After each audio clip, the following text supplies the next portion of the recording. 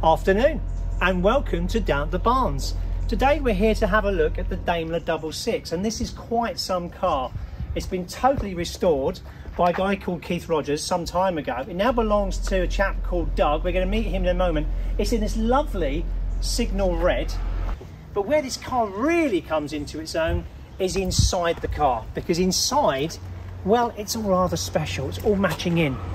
Let's take a look.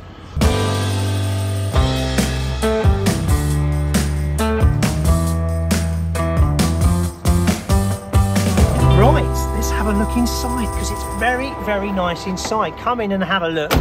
This is Doug.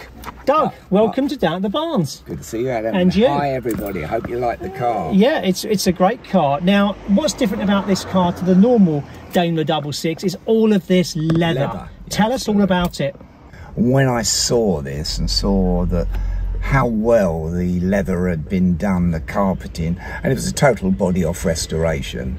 And then when I started looking at the angle lines of the doors, everything was right, the chrome, everything. The linings was made in Portugal, wasn't it? Yeah, the headlining, yeah, everything is. When I saw it, it was an emotional buy, because I was just taken away. When you open up the doors, you can always tell how good a car is when you go around all the bits of piping. So all the furlocks has been done in here. It's not done cheap, is it? It's been done really to a high spec. And you've got the red seat belts. The seat belts are all in red as well. This is beautiful. And the little covers for the seat belts. Yeah, yeah.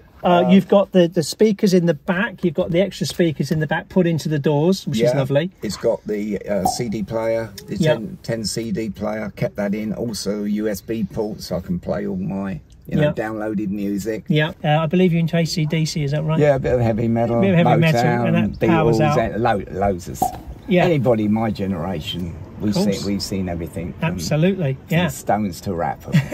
And you've got a nice little quirky thing inside your glove box there. Yeah, got. Let's have a look. What we got? Check how I look. So you look fantastic this morning, as always.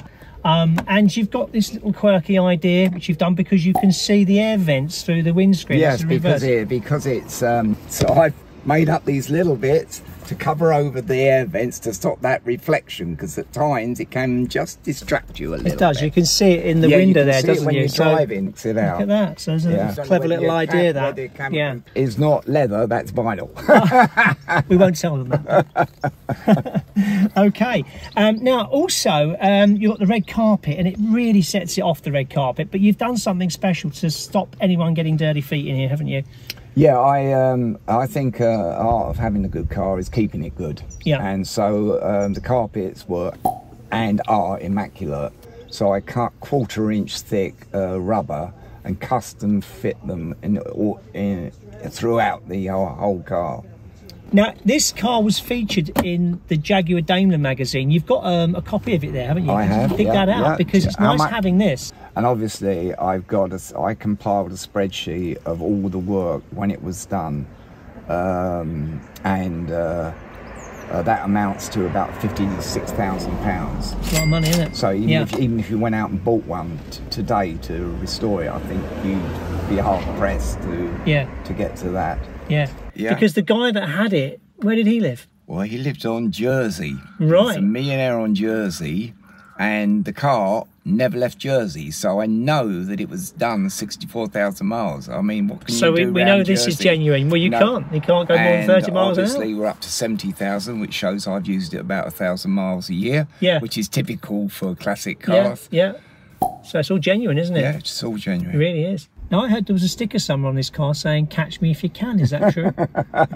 Well, it's certainly got enough horsepower. It has. It really, really goes. Yeah, but the thing is, you've decided after nearly 5 years, it's time to maybe swap this up. You'd like something different, wouldn't you? So if anyone at home sees this car and they're interested in maybe, exchanging something with you. I really would love to get hold of a falling apart Consul Capri.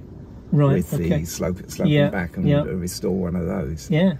But I am going over to America. I spent quite a bit of time in America, and I've had a Mustang, 1964 1/4 Mustang, the very first pony car. Guess what colour? Red. Yes. Your history with classic cars is quite extensive, isn't it? You've owned a lot of different cars. What sort of things have you owned? I've had 3 E-types. I've had all the dare I say, low-end Moggy Miners, Triumph Spitfires. Yeah.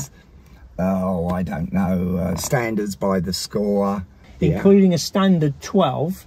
Yeah, I had a drop head 1947s, which I won the Southend Air Display.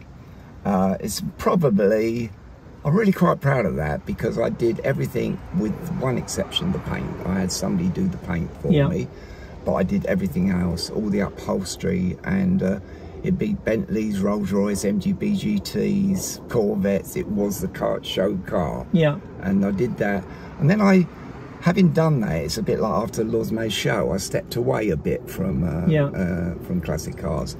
And so now we're at a stage you say you want to change this up, but I'd like to have a go in this. Can we get this on the road? Yeah, let's go. Let's give it a go. Yeah.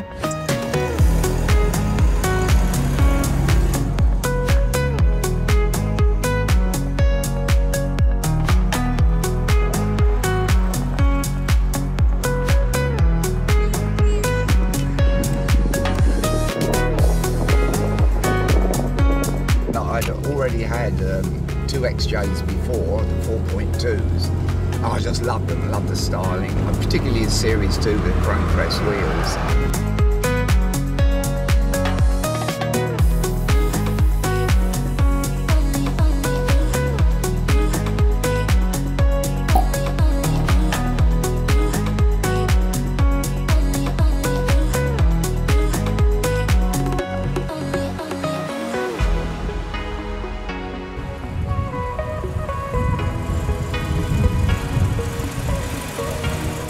Okay, Doug, thank you very much for showing us your lovely Daimler Double Six. Thank you, Adam. It's been a pleasure, it really has, and hopefully you'll get the car you want. Yeah, that'll be nice. There's always another one out there. There's always a chance.